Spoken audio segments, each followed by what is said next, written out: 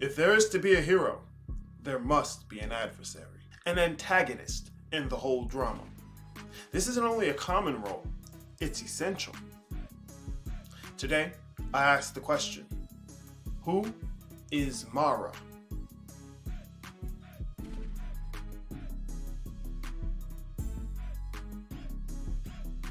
Within the various forms of Buddhism, Mara is not only the primary adversary, but the counterpart to the various Buddha. He plays the role of the one who tempts and tries the Buddha, along with his disciples, through their various trips through life and the world of suffering. For all intents and purposes, you can call him a demon.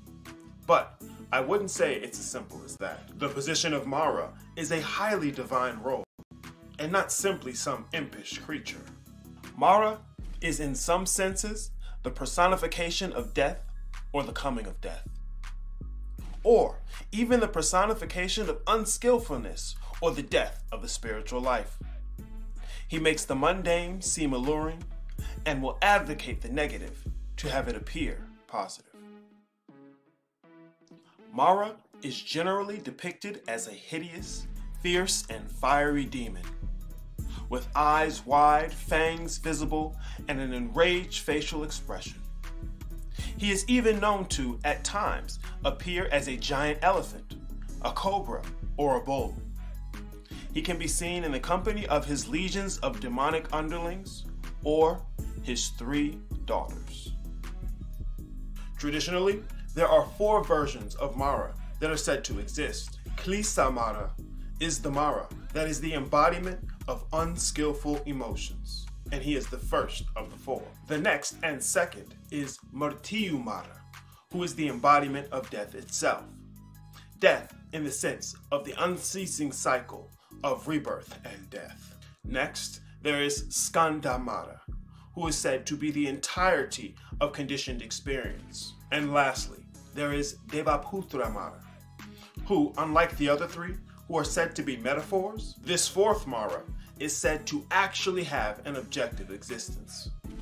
Mara is very well known for opposing one of the more popular incarnations of Buddha on his path to enlightenment, where that Buddha was found sitting under a tree and opposed the trials and temptations of Mara. I, however, would like to tell you a slightly different tale of Mara. There once lived a monk who was a disciple of the Buddha. His name was Mogayana, and he was a master of many supernatural skills. Many of the monks had developed certain supernatural skills, yet Mogayana had accomplished the most. So powerful, in fact, he was deemed to be one of the Arahants, a title given to those who had attained enlightenment as a result of listening to and practicing the teachings of a Buddha.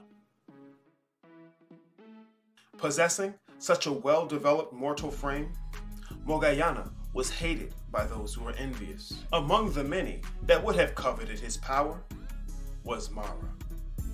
Mara made an attempt to enter and possess the mortal frame of Mogayana, and tried to proceed by quietly entering into the lower bowels of the monk. Mogayana had no trouble detecting the presence of Mara, and quite calmly ordered Mara to vacate his body.